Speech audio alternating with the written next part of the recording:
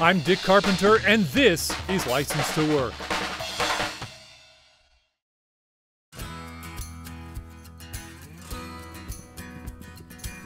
There are 7 million horses in the United States. It's an industry that generates about $50 billion for the economy and around 1 million jobs. From racing, to rodeo, to working, to pleasure riding, there's constant demand for horseback riding instructors.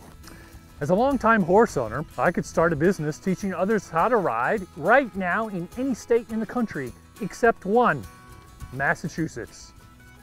Massachusetts demands that aspiring riding instructors like me must first earn a state license before we can work legally, even if we have years of experience.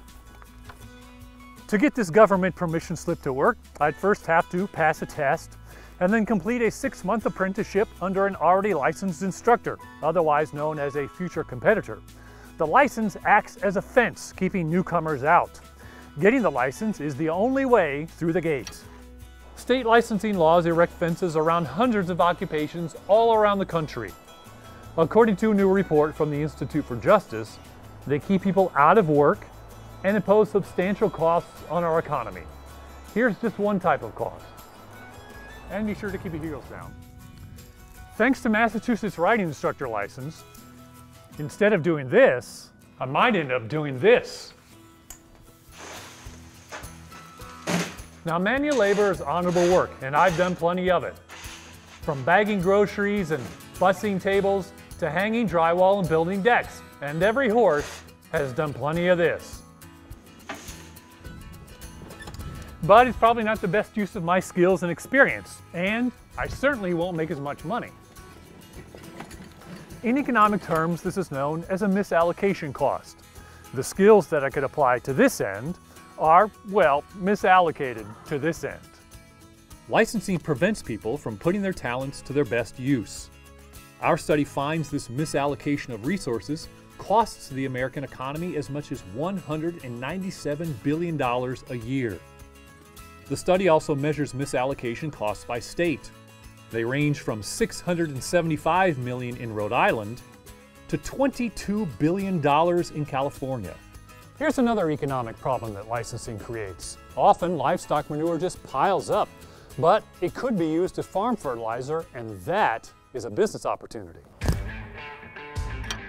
I could start a business anywhere in the country, turning this waste into fertilizer for fields.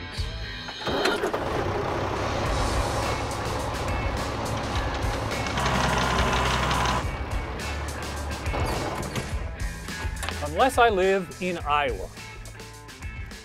In the Hawkeye State, getting paid to shoot manure from behind a tractor requires a license. That means fewer manure spreaders, and less competition means higher prices for farmers. Thank you. Years ago, Nobel laureate Milton Friedman called this the Cadillac effect.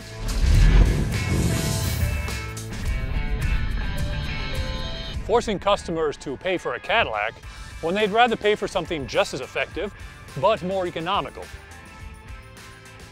And because Farmer Johnson has to pay more for my Cadillac services, he has less to spend on more important things around his farm, such as caring for a needy animal.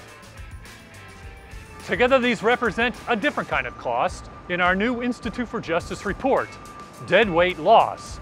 To help us unpack this rather imposing term, we've come here to the Federal Reserve Bank of Chicago, where we caught up with report co-author Dr. Morris Kleiner.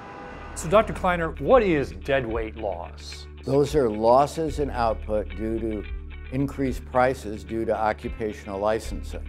And this occurs as a result of higher prices that consumers pay, which results in a loss in consumption. In the new report that you authored for the Institute for Justice, you actually measured deadweight loss at the national level. What did you find? Our results found that it could be as much as $7 billion per year. But you didn't stop there. You actually examined deadweight loss at the state level as well. That's one of the really unique contributions of your report. What were your findings? Yes, in the 36 states where we found significant effects, the costs range from $28 million in Rhode Island to $840 million in California. And of course, that doesn't include misallocation costs and jobs lost due to licensing, is that right? That's right. losses nationally were as much as 2 million jobs lost, and that ranged from 7,000 jobs lost in Rhode Island to as much as 196,000 jobs lost in California. Those costs are substantial, but seldom recognized. Seldom indeed. When state legislatures create licenses, they do so because they think they're protecting public health and safety. Yet there's little empirical evidence linking licensing to health and safety. But this is not one of those problems with no solution. Eliminating needless licensing burdens, and if necessary, replacing them with less restrictive options, can lead to more job opportunities, increased economic output, and a more equitable and efficient allocation of resources.